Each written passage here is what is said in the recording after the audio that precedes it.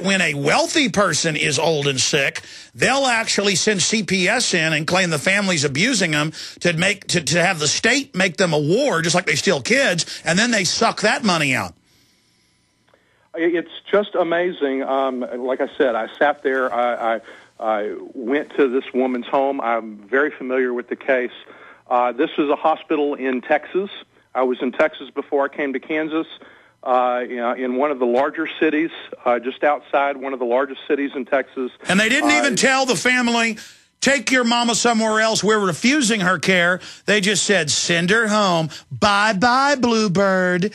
And on these yuppies are like, good, kill that old lady. Well, they're going to be old soon, or they're going to be in a car wreck soon, and they're going to be too stupid to even know they got soft killed.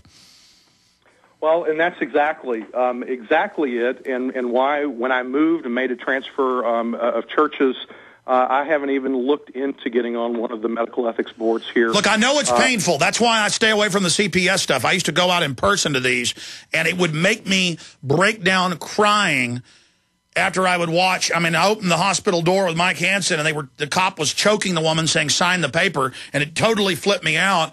And I was like at this point of about to do something, but then I knew I had to continue my work. So then just the pain of being in my car, I sobbed like a baby. And I might sob like that once every 10 years. I didn't sob like that when my grandmother died, watching the demonic entities enjoy themselves, hell being created on earth. And then the woman was innocent, had done nothing. It was so incredible. It tore my guts out, but you can't give up. I would say become a crusader, like Wesley J. Smith and other bioethicists and others. I would say be on all the boards you can be. But the main thing is this conflict of interest. You've got these private hospitals, charity hospitals, government-funded, all of them are somewhere or another government regulated. And no one really knows the big truth you just put out that's publicly available, that there's a conflict of interest. You'll have, say 10 people on a board, but you can convene with 6, depending on how it's set up, because some will be out of the town or whatever. And 3 of them or 4 of the 6 are hospital administrators, and they want the money. Whether it's give you more care than you need, because they're going to get money because you got good insurance, or whether just get this person out of here to die, we don't want to take care of them, when they've got a big fat charity care account, and now they're not even teaching the doctors that they're supposed to donate 20 to 33% of their time, 25 to 33% of their time to free health care. That's how America took care of poor people, is doctors are supposed to provide free care. And then the infrastructure, equipment, and material, that's paid for with the charity money and with the increased prices for people that are wealthy. Again, you're a bioethicist. Is that not correct? Yes, that's correct, Alex. So that old, beautiful system is being dismantled. Only the illegal aliens now are told about the charity care. They know they walk in, I'm having my baby, give me everything, I'm the boss. If you don't give it to me, I'm going to call my group over, which is whatever, that's fine, health care. But then citizens aren't even told, and there you were as a bioethicist in Texas on the board, and they said, we're not going to take care of this old lady. We're not even going to tell her family she's going to die. Send her home. I mean, that is murder, basically. Yes, it is. It absolutely is. Doctors are no longer trained to be caregivers. And even, the nurses were caregivers for a while, but my wife's a nurse. She's been a nurse for 30 years. She's been in management, has managed an entire hospital. And they're training them to not be caregivers, and the Hippocratic Oath and the honor of being a caregiver, a hospitaler, that's where that term comes from, helping the sick, giving your time. I mean, my dad enjoys doing the charity care he does. He likes it because he's a human being, and that's what he's meant to do. But now they never tell the public that doctors are supposed to do part of their care for free. So they're phasing that out. So you're going to get government death care instead, run by private bureaucrats and big mega HMOs. And it's even in some cases worse than that, Alex, with respect to the doctors. My wife currently works in the town that we're in the local county jail as a nurse. And one of the things that's blown me away is the indigent people, the people that just do not have the money to pay, who have now been arrested, and she screens these people as they come in, so she finds out what they've been arrested for, the numbers that have been arrested because they haven't been able to pay their medical bills. Oh, yeah, that was in the news lately. The debtor prisons are back, and they're arresting people for medical bills. Under federal law, they're not even allowed to give you a ding on your credit for medical bills, but they're now doing that. And absolutely, they are arresting people. I've seen cases of a woman arrested for not paying a $5 bill that she wasn't even aware of. In fact, guys, Google that. The poorhouses are now in the U.S., people being arrested for unpaid bills. We'll put a news article on screen for folks. So they're now, please continue. Oh, we've in the last 2 months, my wife's been there for the last year working.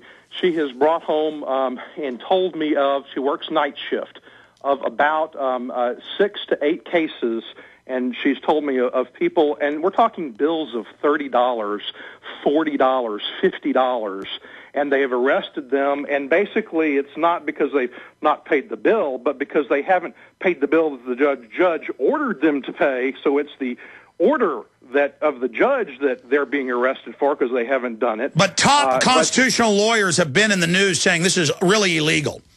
Oh, and Kansas, the state that we're in our Constitution, it says there shall be no debtor prisons. In the state Constitution, and I am just floored. I have started... No, sir, it's pure evil. You know what? This call is so important. Stay there, Jim, and then we'll get to Jay and a few others. We've got Joe Rogan and Eddie Bravo coming in to talk about a host of issues. Of course, host of the UFC here tonight in Austin, Texas. We'll be right back. Ladies and gentlemen, on the other side with the continuation, talking to this bioethicist. And I've had a lot of other well-known bioethicists on to say the same thing. Hi, this is Alex Jones. Did you know that the global elite are now storing non-hybrid seeds in secret storage vaults near the Arctic Circle? Did you know that in a real meltdown, non-hybrid seeds can become more valuable than silver or gold? It's true, seeds have outperformed even gold and silver before in this country, and it's possible that could even happen again. So our friends at Solutions from Science have put together the perfect mix of non-hybrid seeds. They call it a survival seed bank, and it can produce an endless supply of nutrient-dense food for you and your family. And here's the best part. These seeds have not been genetically modified in any way, and you actually get enough seeds to plant a full-acre crisis garden. So visit them today at survivalseedbank.com. That's survivalseedbank.com, or give them a call at 877-327-0365. That's 877-327-0365. Remember, in a real crisis, non-hybrid seeds are the ultimate barter item. This is Alex Jones for survivalseedbank.com. What is a wind generator? How can the wind produce power for a small cabin? How can wind energy be stored and used during an emergency? Can I assemble my own wind generator? For answers to questions about wind power, visit windbluepower.com. Did you know the wind could provide your family with emergency power? It can with a wind generator from windbluepower.com. Learn how our amazing LightBreeze wind generator kits start charging a 12-volt battery and just 6 mile per hour wind. Or see the new Cyclone X2 dual kit featuring 2 wind generators on just 1 tower. And learn why schools and universities across the country utilize our products to teach about wind power and alternative energy at windbluepower.com. All kits qualify for a 30% IRS tax credit for residential energy efficient property. Enter coupon code RADIO for a 5% discount at windbluepower.com. That's windbluepower.com, or call 800-976-0026. That's 800-976-0026. So you've got your emergency food, water, guns, and ammo, right? What about your paperwork? Your medical and insurance records, legal documents, emergency plans? Keeping and knowing where those vital papers are can really prepare you. That's why you need Prepared Binder, an emergency binder designed to keep all your important documents in one safe place. See Prepared Binder at preparedbinder.com or call 480-284-1826. Prepared Binder, organized peace of mind. In a coming-apart world, you need something to keep it tied together. That something is Atwood Rope, the highest quality rope made in the USA, from exotic braids for military, rescue, arborists, boating, tow line, shipyard, or decoration. Quality rope at affordable prices you and your customers can depend on. Find a dealer or shop online at atwoodrope.net. Enter promo code RADIO to receive a free 100 feet of 550 paracord. Atwood Rope, working to keep the world tied together.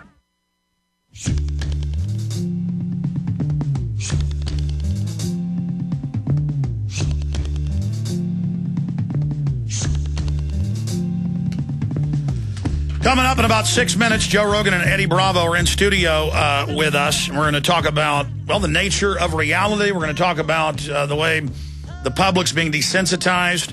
We're going to discuss, I went and watched Joe's routine last night. He was talking about a lot of points I've made. And I was like, Joe, I feel like I'm almost stealing your material, though I'd never heard it. He goes, no, that's just what everybody's thinking at a subconscious level.